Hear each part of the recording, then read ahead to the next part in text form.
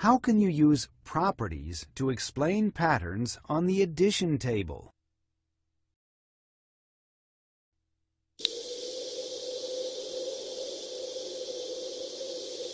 Hi there! Today is the day of the Great Hot Air Balloon Festival. It happens every year about this time.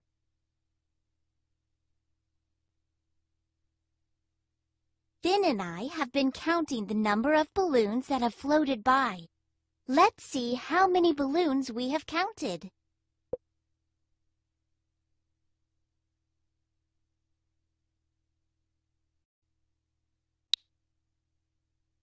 So far, Finn and I have counted 9 red balloons and 5 blue balloons. I can find the total number of balloons by finding 9 plus 5. But Finn knows a different way to find the sum. His way uses a property of addition. Let's learn about addition properties to find the total number of balloons. Come on. A pattern is an ordered set of numbers or objects.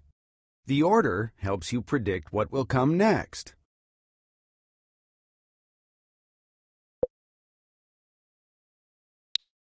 You can use an addition table to explore patterns. Here's an addition table.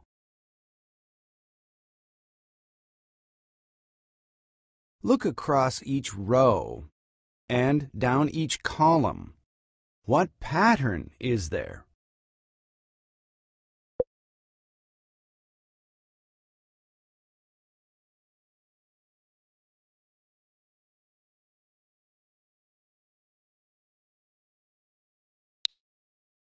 The numbers increase by 1, which means that 1 is added to each number. Shade the row for the addend 0.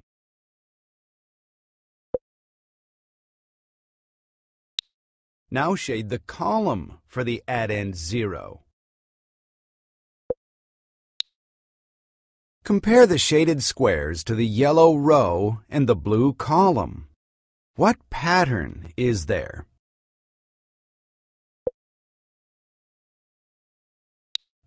The numbers are the same. The identity property of addition states the sum of any number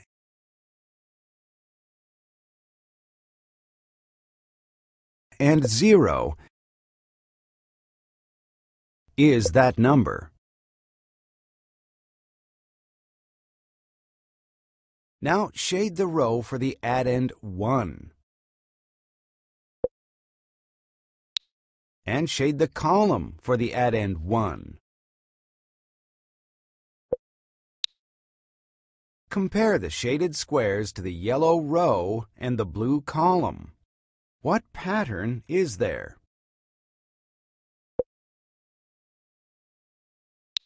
The numbers are one more. It's like counting. You get the next number. This means that the sum is one more than the other number. How does the row for 1 compare to the row for 0?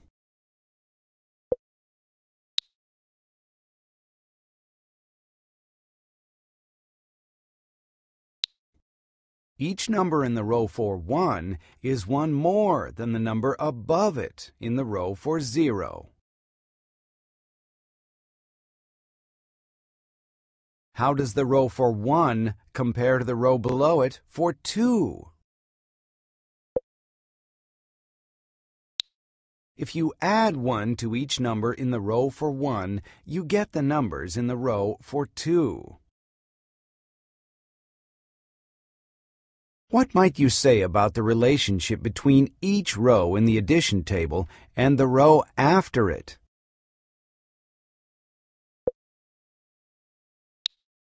If you add 1 to each number in a row, you get the numbers in the row below it.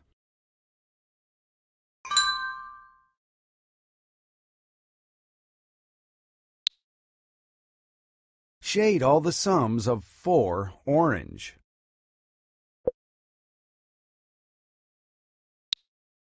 Let's write some addition sentences for the sum of 4.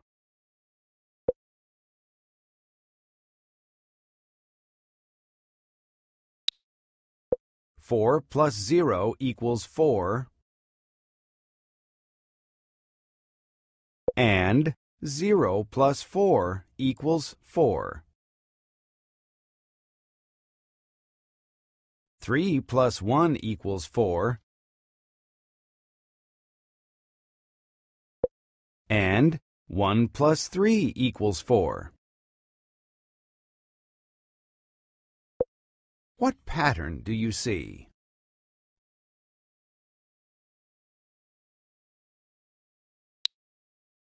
Each pair of addition sentences has the same addends, but the addends are in a different order.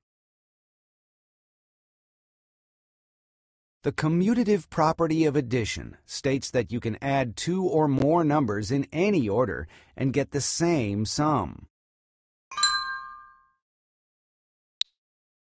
What pattern do you see in the shaded numbers? All the numbers are even. Now shade another diagonal from left to right in orange. Start with a square for 3.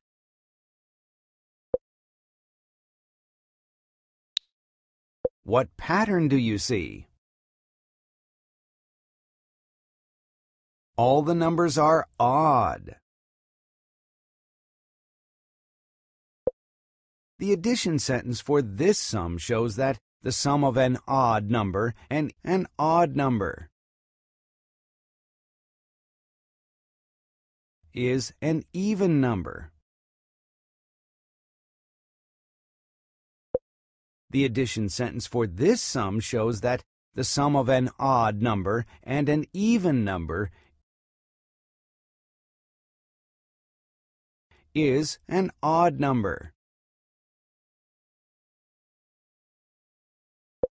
And the addition sentence for this sum shows that the sum of an even number and an even number is an even number. How do you know when the sum of 2 numbers will be odd?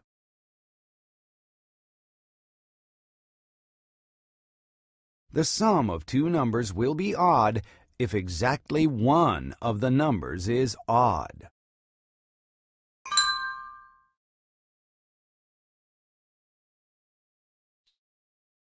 Complete the addition sentences to show the commutative property of addition.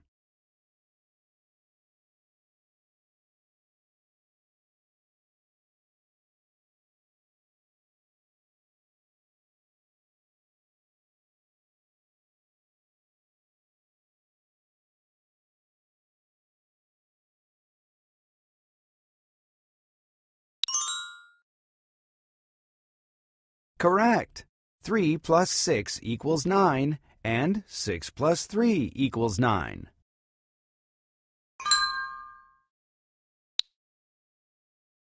Find the sum, then use the commutative property of addition to complete the related fact.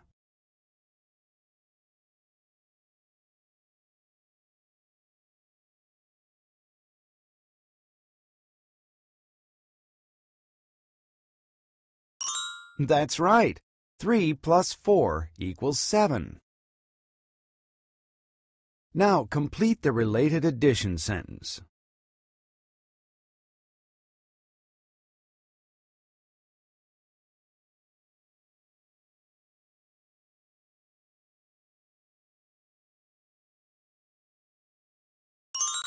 That's right. The related addition sentence is 4 plus 3 equals 7.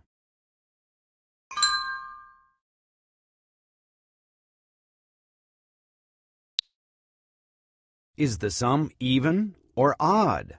Select even or odd. That's not it. The sum of 3 and 8 is odd because exactly one of the addends is odd. Now let's practice with the personal math trainer.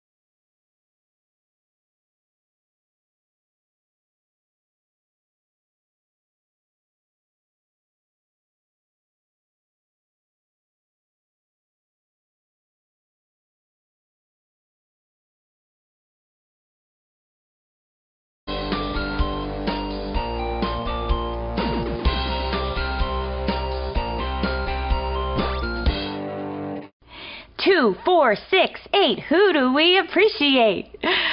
Today we're going to take odd numbers and add them to even numbers, or even numbers and add them to odd numbers. And we're going to find out what happens when we do that. Let's get started. Take a look at our addition chart. I want to emphasize a particular diagonal here. It's a diagonal that starts with this number 1 and then goes down. You see 3, 5, 7, 9, 11, 13, 15, 17, and 19. Okay, so recall that each of these numbers represent the sum. Those are the sum from adding two addends. For example, that number 5 comes from adding the addend 3 with the addend of 2. 3 plus 2 is 5. Great. So what I'm going to do is complete all of these addition sentences right here. So what we have is 3 plus 2 equals the 5. And let's go ahead and figure out how each of these other sums were found. Okay? And I'm just going to erase these bars here, and we'll do it just with our fingers. Okay?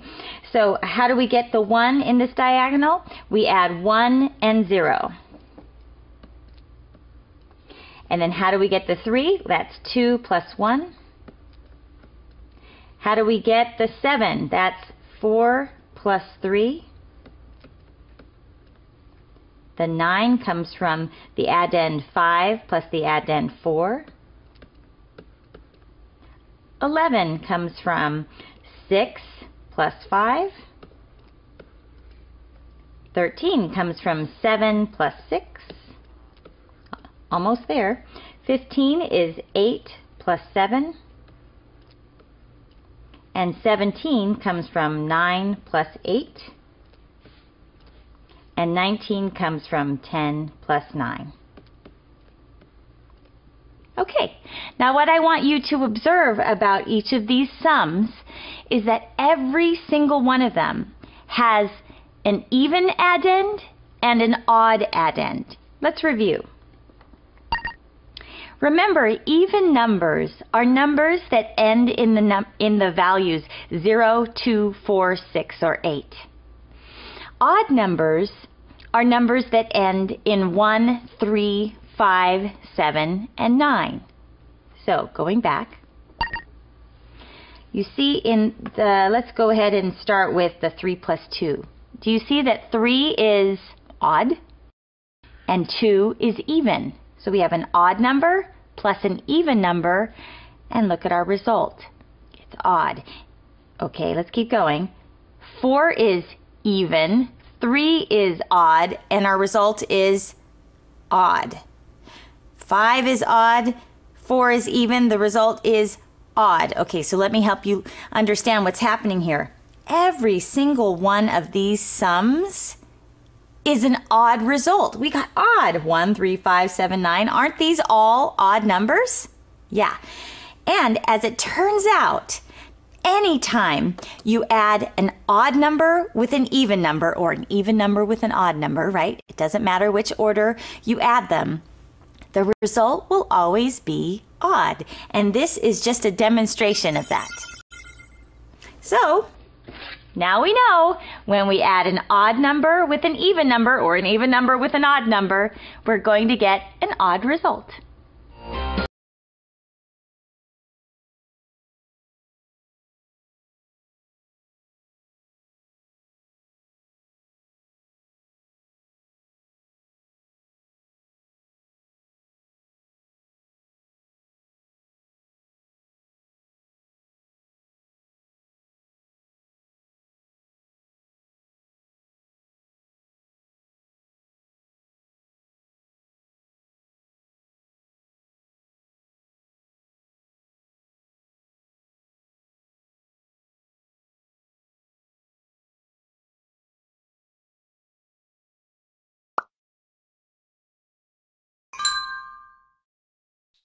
Now try your homework on your own with the Personal Math Trainer. It includes the exercise you saw at the beginning of the lesson.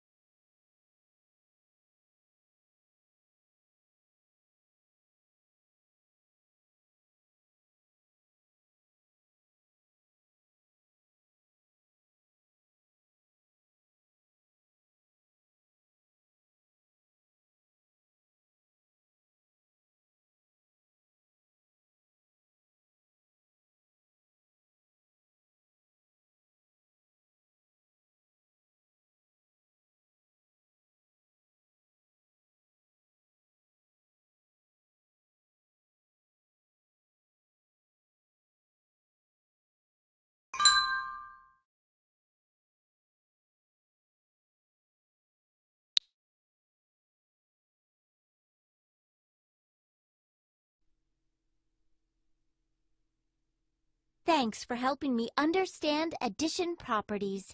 See you soon.